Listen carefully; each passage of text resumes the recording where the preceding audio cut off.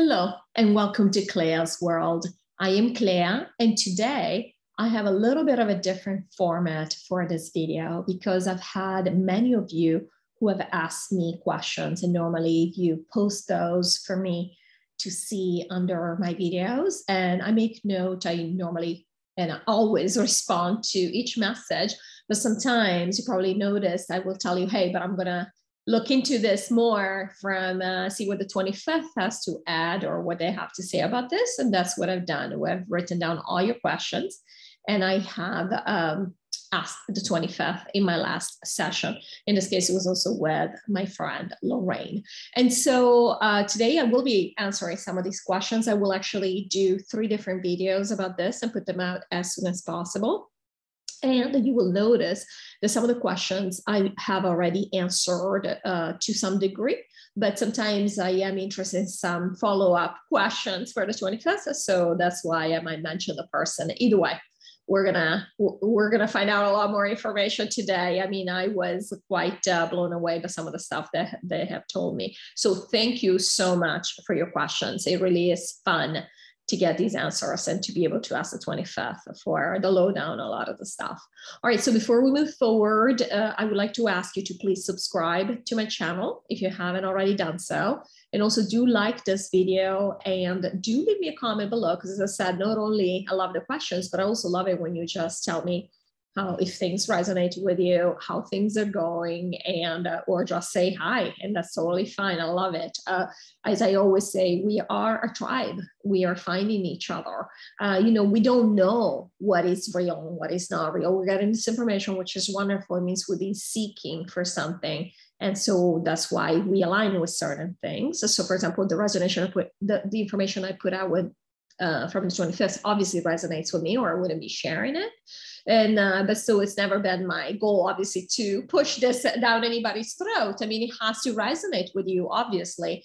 Otherwise, you might not even find this channel. So in that sense, I do feel like we very much have a tribe, and we finally are finding each other. And that's why I love it when you just even stop by and say hi. All right, so let's start reading, because I'm very eager to share this information with you. All right, so we'll start here with a question from Amanda, and she asks, do the 12,000 all know who they are? Are they aware by now of who they are, like Clea is? And what Lorraine added that like Clea is, in the sense of, are they consciously aware, is what she's asking, and what Amanda was asking me. So the answer is from 25th, as you know. The 12,000 might not consciously know who they are, but they all know who they are, and they're all questioning. Yes. And the moment that you question, you can find out very quickly. So Amanda, and I do think I've said this to other people before in the comments, who might have had different questions about whether their loved ones were going here, were going there, or where they were going, where their children were going to go with them. If you ask, the fact that you're asking, just listen, intentionally ask, and intentionally decide that you're going to get an answer. And if you have to make it more clear for yourself, you want to be open to this answer, maybe even make some rules. I want it within 3 days, or I want it to look like this. Maybe I'm driving and I see a billboard, it gives me the answer. Whatever that might be for you, where you're not going to miss it.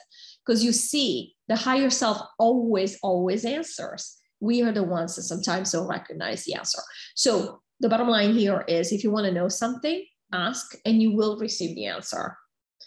And that's what they were confirming, that basically the 12,000, they're all getting an inkling that this is happening, and that they are, and they're questioning.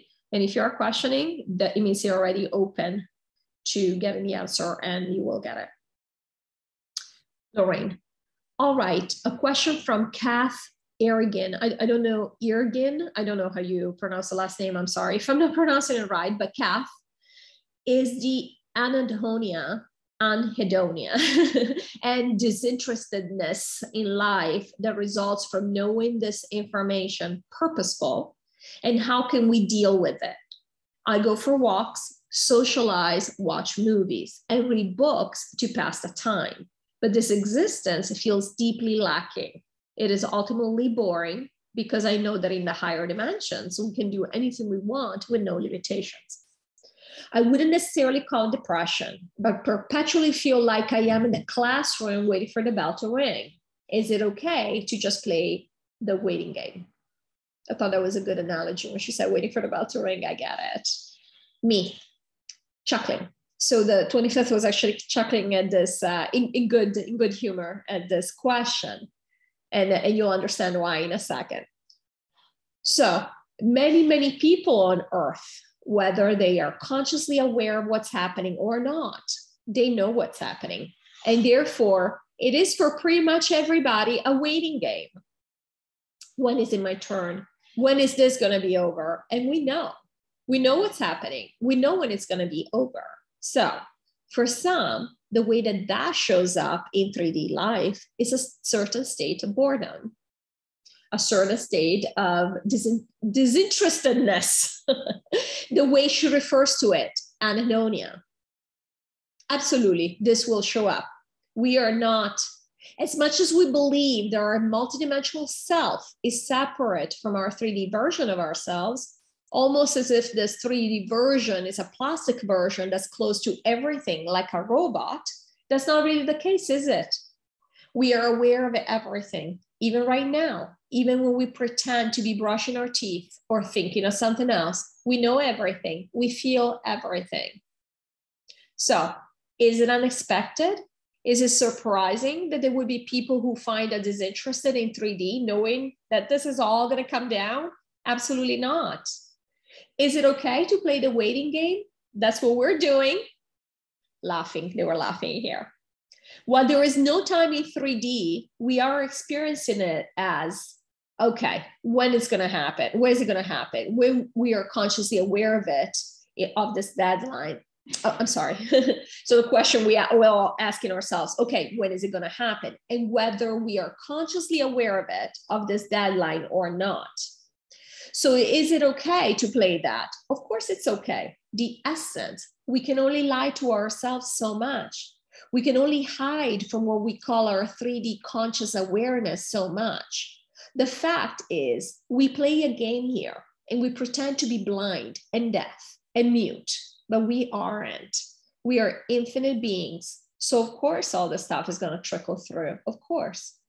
Even the people that you might never guess, that you would think, oh, all they think about, they think everything is solid, they're atheists, all they worry about is money, money, money, and doing their job and going to the games. They also know it's not as it appears.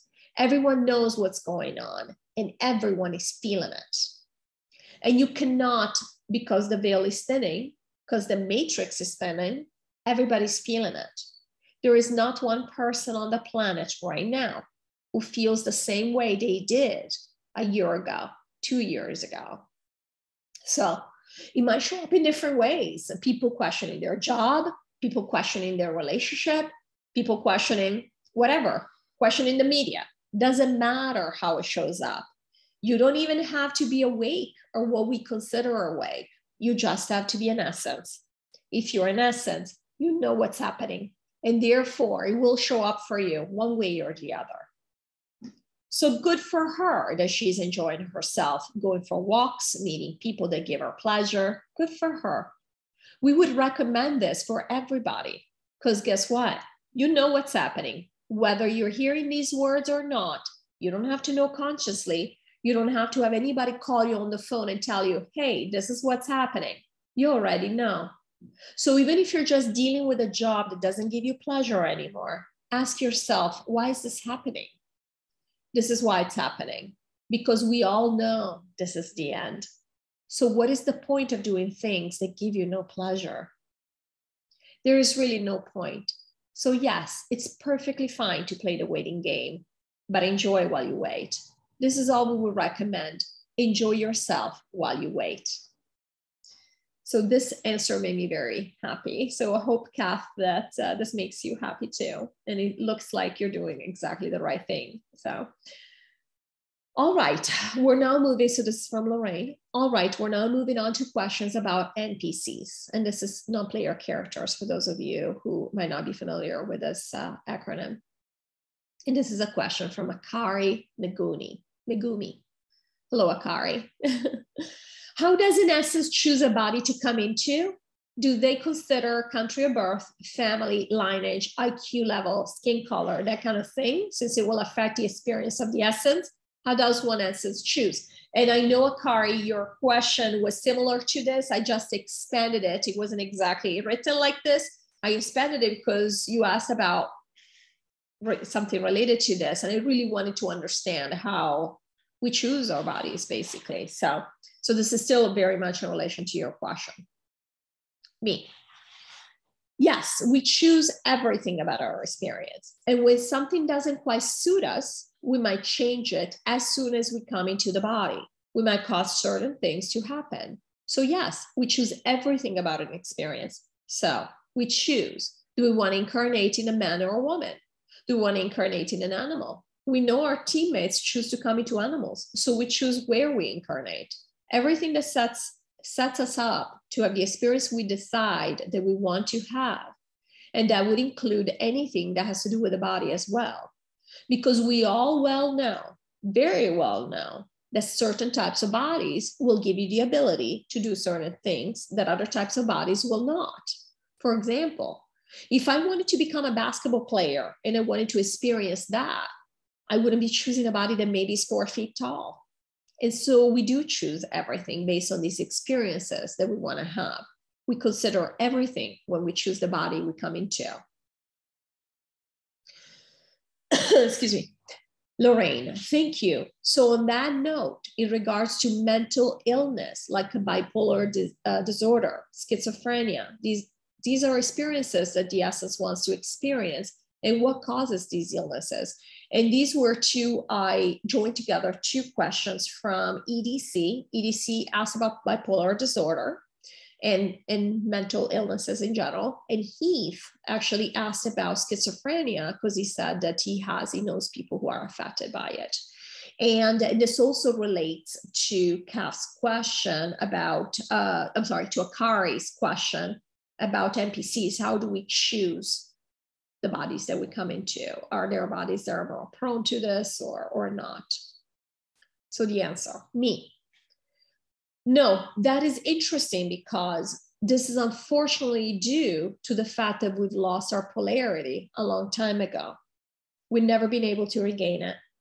While the essence, of course, always chooses, the essence is always free.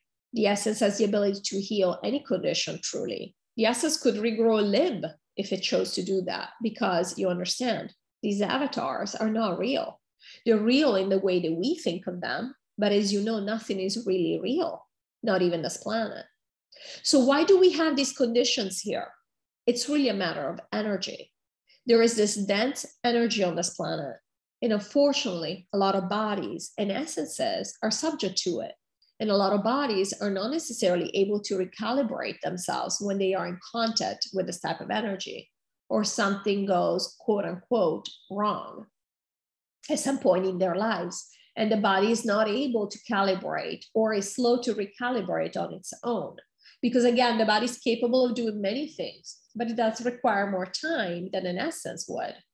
But the essence might be interested in not resolving the situation, might be interested at that point being presented with a type of experience that it might or might not have forecasted or predicted, might realize that actually that experience allows it to have the experience or go towards an experience that the essence is interested in feeling, in living through.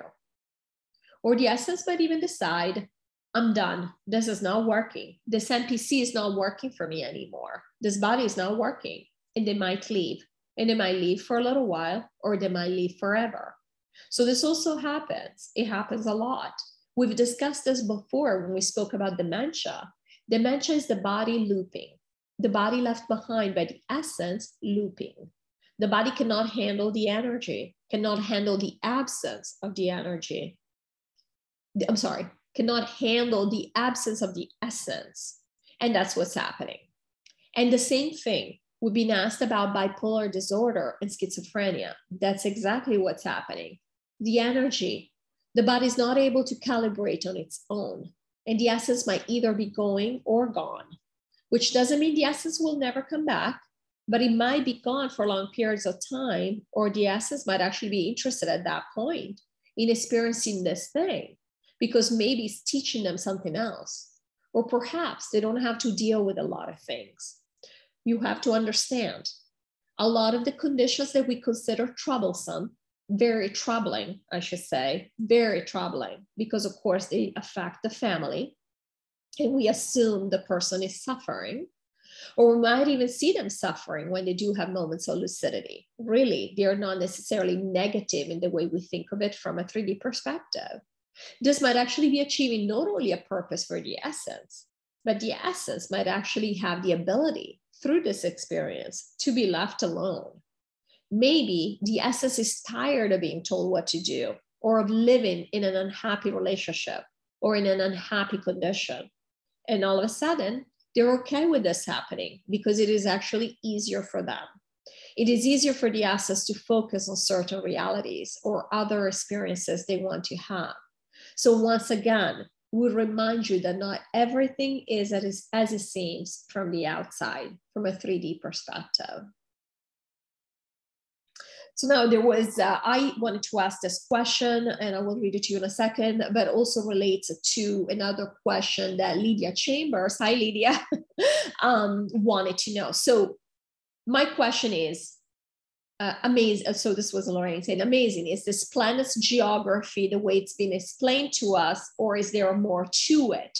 Is there a land beyond Antarctica, for example? This was my question, but as they answered this question, they also answered the question that Lydia had, which I'm going to read.